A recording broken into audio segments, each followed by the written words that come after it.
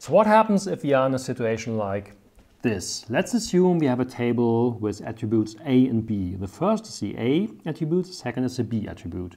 And now we have a query, select B from this table, whatever the name, from table, where we select a certain range, let's say A greater equal and A smaller equal 87. So it's very easy to evaluate this condition. We can do that directly on the leaf level here. We run down the tree with 72 and then we say, okay, it's all of this, 72 including 84. That's the stuff we're interested in. However, we have this problem, as already explained in my previous video on clustered indexes versus unclustered indexes, that we have to follow those row IDs. We have to chase those pointers to the data pages. And that may trigger a lot of random I/O. And this is kind of unfortunate because from those tuples, we are only interested in this B value of each tuple. So we want to have as an output not 72, but we know this tuple qualified, so we output A. We know that this tuple qualified, so we output D, and so forth. And as I said, you can only create one clustered index per table. So if you have many queries like that on different combinations of attributes, you can't help all of those queries. You have to make a decision. Still, you can do something in this situation. There's a remedy for that. And this is supported by many database products. It's called a covering index. So what do we do here?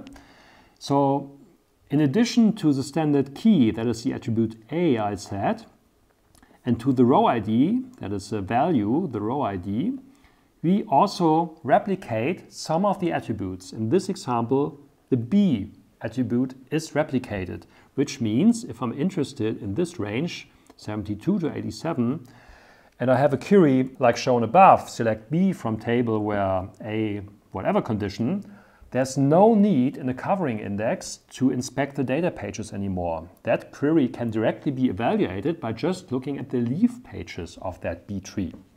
That's just fine, yeah, because I evaluate the condition here and then I just output A. It's A, D, Z, D, Z. It's the result of that query.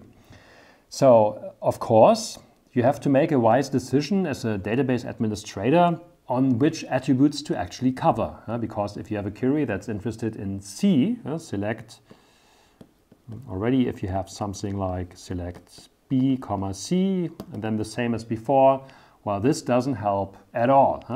You can get B directly from the leaf level, but the C value has to be fetched from the data pages, so you don't gain too much as everything is dominated by random I/O to the data pages. So it's important to make a good decision here. But the good news is you can create many of those covering indexes in a database system, which means you don't have to replicate the entire tuple for all of these indexes. Keep in mind, though, that you pay a price. As with any method, with any index that uses replication, now, if you have an insert, update, or delete operation, you have to perform a change in two places. So for instance, if you want to change attribute value B for this tuple to become whatever, Z, let's change it to Z. It's not enough to just change it here. You also have to change it here. So two places to update. So be careful in these kind of implementations that the update is performed correctly. Of course, in the database products, if you're just using this, you don't have to worry about that. The system will handle that automatically, but as an implementer, you have to be careful. If you do not have a covering index, you can mimic this by just expanding your key definition. So we don't have a covering index, we just use an unclustered index. Still, we can cover the B attribute. How do we do that? Well, just by expanding this. We just expand our key to be a composite key of attribute values A and B. That's what we do here. And here you see it on the leaf level as well. Now the keys get bigger, but they cover the value of B as well. And as this is a dense index, I can answer a query that does something like select B and then blah, blah, blah, blah, and where A, whatever, as before, directly on the leaf level as well. A little drawback of the composite index is that I enlarge the space that's required here for the pivot element. In the covering index, if you go back, here I only put pivots with respect to the A attributes. Here in the composite index, which is more like a workaround, I have a pivot which is slightly enlarged to also contain the B values. So this might lead to a smaller number of entries here, which might lead eventually to a slightly bigger tree. It's not so severe, depends on the specific attribute types. It may lead to a problem. It depends on the attribute types, especially if B is relatively large. This may lead to a problem. Still, this is a workaround for this kind of situations. Another question that often occurs when working with B trees is, how do we handle duplicates? And here's an example. Of course, the duplicates may only occur if you are using a non-key column as your key for the index. If the index is created on a non-key column, only then you may see duplicates. And that happens here. 11 occurs 4 times already. So what happens if you insert more tuples that contain this value 11? Well, one obvious way of doing that, one way of handling that, is to create overflow pages. Let's call it option 1. Overflow pages, or overflow blocks, or overflow blocks if you want. Pages is in memory, as you remember, blocks is on disk. So here are the options how to handle duplicates. Here we go. Okay, so that's option 1. But there are other options. Again, you could avoid the problem of duplicates by the same workaround. That is, you extend your definition of a key. You say, my key is not this one attribute, my key is 2 attributes. Here I have 2 attributes. And then what used to be a duplicate with respect to one attribute, 11 is a duplicate with respect to both attributes, it's not a duplicate anymore. So as this is not a duplicate anymore, it would only be a duplicate if you had 2 entries like 11, A and another 11, A. That is a duplicate under a composite key of 2 keys. But 11, A and 11, G is not a duplicate. So even though you have 11 appearing in the first attribute, you have a different value appearing in the second attribute, so it's not a duplicate. Which means if you define your key like that, you don't have duplicates anymore. If the condition holds that you never have duplicates like that across the 2 attributes. So with that workaround, again, you could solve the problem of duplicates. However, then you have the same problem here again, that the keys get larger. So here the same as above, the pivots get larger. Now they have entries with respect to both attributes. And the same here. Here in the key value entries, the key part now has entries for both of the attributes, which means with a high likelihood you get less entries per leaf here. So that's option 2, composite key. Well, there's a third option. And so in this situation, what you could do is you could do something similar to what you do when dealing with leaves in a B tree. What I mean is the following. So in the standard B tree, let's write it down here. So now a B tree, how we learned it, is something like that. We have a tree. On the lowest level, we have the leaves. And all levels above are nodes. Okay, it can only be, if it's only one level, you don't have any nodes.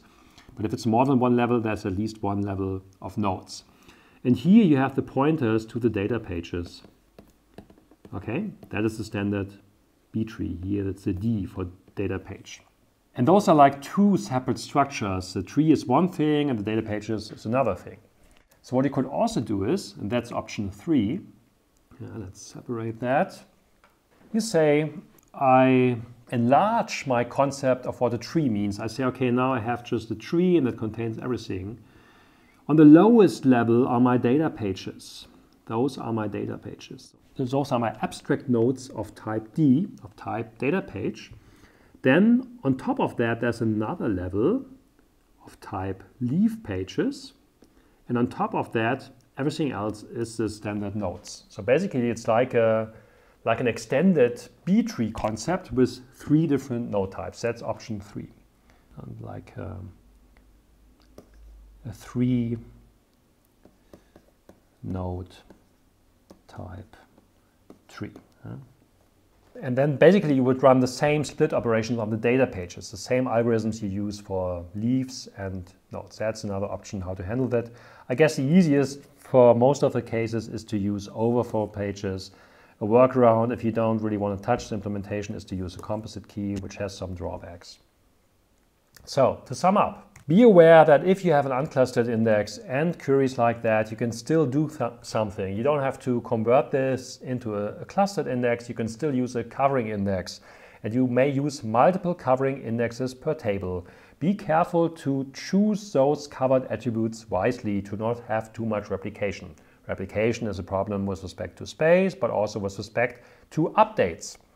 If you don't have a covering index, you can mimic it using a composite index by enlarging the keys. This has problems, of course, as the index gets bigger, but you can mimic a covering index-like situation. What to do with duplicates, that's important. To understand that, the first option is you have these overflow pages as depicted here. The second is you do a composite key, again, a workaround. You can do that on the application level. The third is you actually enlarge your understanding, your concept of what a B tree actually means. So rather than having separated data pages, now you integrate data pages into the tree, and then you have like this 3-level structure. We have one level of Ds, one of Ls, and everything else on top is the standard nodes. If you liked this video, don't forget to hit the like button. Thank you. So if you want to see more database videos, be it in English or in German, take a look at my website datenbankenlernen.de. It has a couple of English and German videos.